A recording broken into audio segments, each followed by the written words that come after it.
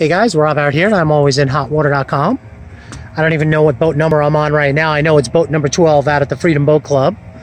But we're doing about 18 to 20 boats over the next couple of days. And what we have here today is a nice little feature. 2016 Key West 203 DFS, powered by a Yamaha 150 XB, hailing with about 703 hours. She's in pretty good shape.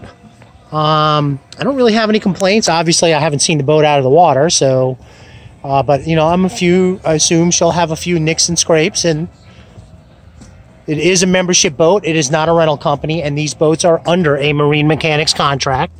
We are featuring here, it's kind of like an aqua. I'll call it a greenish blue. I'm colorblind, so we'll just call it aqua. And overall, I don't really have any complaints, especially for what we're going to be pricing the boats for. So I'm just going to kind of walk in and give you a quick tire kick and walk. Almost did it again. Got to watch out for these spaces in the docks. Moving forward in the vessel. Cushions in the bow area. I don't really have any complaints. Overall, they appear to be pretty clean. I don't see any rips or stitching or tears. So we got that going on. Helm seating and dual console seating, also in nice shape. Same thing here. Stern of the vessel, up underneath here. As I showed in the pictures, this is where your live well is at. Battery is up underneath here. The cushion for this is in there. And I do see, what is that? Okay, we got a little bit of a little spot right there. Not noticeable as it's in the back here.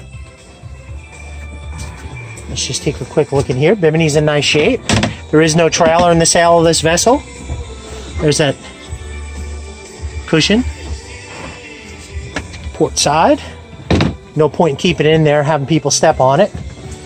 And up in the helm area, as you guys can see, you got your VHF down here, your Polk Bluetooth Sirius system. Let's just check this real quick.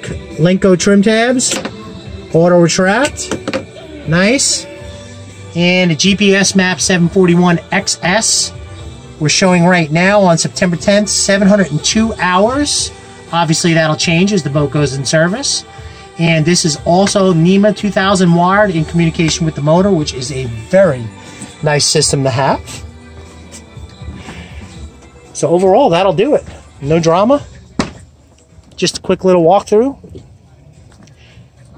Kind of supplement pictures. Rob out here at ImAlwaysInHotWater.com signing off. Now we're going to move on to this Sea Hunt Escape 211 LE. Rob at ImAlwaysInHotWater.com and BoatsInHotWater.com wishing you a great and safe boating day. Rob signing off.